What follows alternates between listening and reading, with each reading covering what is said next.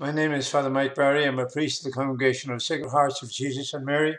I'd like to address a little teaching again now to the secular branch members. A secular branch member is a lay person who has made a commitment to really follow the spirituality of the Congregation of the Sacred Hearts of Jesus and Mary, which is summed up in the charism. A charism is a gift that an order brings to the church. And our gift is the love and the heart of Jesus Christ as modeled by Mary. That's the gift. And we get into contact with that gift, or we use that gift by contemplating, living and proclaiming the love and the heart of Jesus as modeled by Mary. That's the unfolding of the charism. That's how our spirituality is lived. We know how to live and to proclaim, maybe not proclaim as much, but proclaim, we witness, or we just say it. But the key word is contemplation. Contemplation is this word that's mixed up many times with just thinking and meditating, and neither one of them sort of captures the true meaning of contemplation. And let me try to give you an example of contemplation. And take a scripture passage, not a long passage, but maybe about 10 lines of scripture, especially the Gospel or St. Paul's writings, or the New Testament, basically. You can even use the Old Testament if you want. But you read it and you try to recall some words that you read. You try to recall some words that you read. Let's take the example of the walking on the waters, or take example of the miracle of the fish miracle in the end of John's Gospel, where they caught so many fish. So we read that and we think of words like fish, boat, maybe master, okay, again, things of that sort, the sea, the nets, all of that, those things. And then we read it again and we try to recall sentences, put out into the deep. Put out into the deep and you will catch something. Okay. Master, we've done this all night and caught nothing. Yeah, but if you say so, again, the understanding, you're moving now into trying to understand Scripture. And incidentally, the true meaning of Scripture is the literal meaning, what we read. Now you read it a third time and you stop and you go from meditating to what is being said here. What is being said here? What is being said here? You move away from yourself, your own thoughts, in a way, into what is being given to you by the Holy Spirit. You pray to the Holy Spirit to sort of infuse in me this meaning of what it means, and what it means for me here and now. And like sentences like, put into the deep. Our relationship with God has to go deep. We can't be superficial. It can't be superficial. How does it go deep? We have to begin to see who Jesus is, the person of Jesus. We have to begin to see the mission of Jesus. And there's a whole movement. There's a whole movement in this trying to comprehend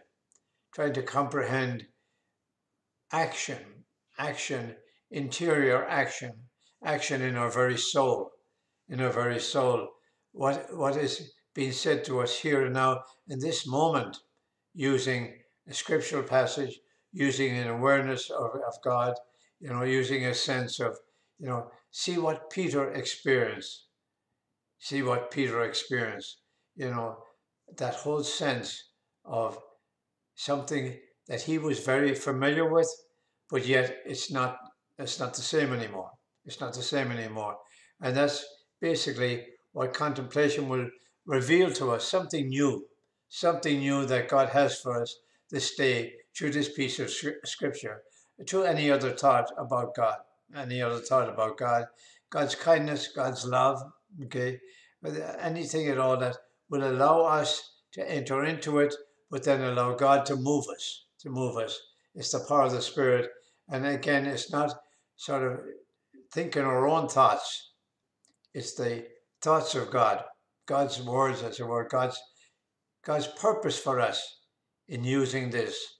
It's like we need to cross over a bridge, and not keep it to ourselves so much as we found out the meaning of this passage. No, it's a little bit more than that.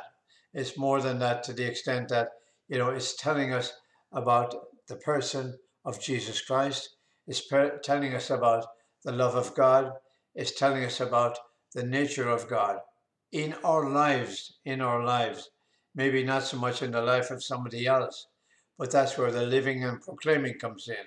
So when we live that and proclaim it, then we can truly sort of find out what it means to be a secular branch member, to love, to meditate, to contemplate, live and proclaim the love in the heart of Jesus as modeled by Mary. And it's an action. It's not so much, may start out being passive. We're thinking, we're meditating, but it has to shift, because if it doesn't shift, it won't yield too much. It'll yield thoughts, but it has to yield a sense of interior action. The soul is touched. The soul is touched, and the soul is sort of informed by God's purpose for it at that moment, at that instant in our creation, in our lives. So again, as a secular branch member, we need to practice it. We need to practice it very, very much. And to understand our spirituality, and all of our spirituality lends to that, lends to the contemplation. Again, especially if we consider one of the exterior works, but interior works as well, which is the adoration. We come before the Blessed Sacrament and we adore. We adore the living presence in the tabernacle, whether it's inside the tabernacle or outside of the tabernacle, doesn't make any difference. It is Jesus. It is Jesus Christ, body, soul, blood, and divinity there. And so we're praying to him, we're praising him, we're exalting him, we're worshipping in a very real sense. And again, that sense of entering the presence of God is a part of contemplation as well. And sometimes when we do adoration, we go in with a list. This is the list, Jesus. This is what I want. Okay, that's not adoration. Okay, that's petition. So what's important is that we go into the presence of God. It's not like I go to visit you at the door and I ask what's for dinner. I go in, you greet me, I greet you, and there's a sense of an exchange of friendship, of sort of recognition, identity of one another. That's what adoration begins with. We begin with that. It's a sort of contemplation as well. And to understand in that sense that we're cultivating, we're nurturing our vocation to contemplate, live, and proclaim the love in the heart of Jesus. Many people say, well, I'm a secular branch member of the Sacred Hearts of Jesus and Mary, and that's all. There's an awful lot more to it. There's a whole life that you're living. Are you living it as a secular branch member? No, I'm living it as a Catholic. We have that. But yeah, you're living as a Catholic, but a Catholic of the secular branch of Jesus and Mary. As spirituality, we have equipment to allow us to come closer to Jesus, to allow Jesus to come closer to us, to allow us to experience the person of Jesus Christ in a very real sense. Because it's heart to heart, our heart to the heart of Jesus Christ, the most sacred heart of Jesus, and also the most sacred heart of Mary. We also refer to her as the Immaculate Heart, but before that she was known as the Sacred Heart of Mary, very similar to the Sacred Heart of Jesus. Okay, the sacredness, the holiness that's involved in all of that. So again, when we talk about contemplation, it's a means, it's a tool that we use, but it's a tool that brings us experience. There is no substitute for experience. We pray prayers like the Rosary, and yet we have to experience what we're praying. What I mean by that, the Annunciation, we have to experience that whole sense of the fullness of time God sent an angel to Mary to begin the whole process of our redemption. And also, like the other mysteries, so that they're present to us. We're not just saying prayers by rote, by memory. Yes, we are in a sense, but they're accompanied by a thought process. They're accompanied by contemplation as well. So I share that with you because so many times people in the secular branch and even in the order itself, we have the charism. But do we live it? Does it live us? Which is much more important. Does it live us? In other words, it's helping us. It's moving us towards Jesus Christ. It's giving us an experience that we know something good, something sacred, something holy has happened to us. So to contemplate really is the key that opens the door to our heart. I thank you so much for listening this morning. I thank you for listening. It is morning after all. And may God bless you. And may you have that gift of contemplation. In Jesus' holy name, amen.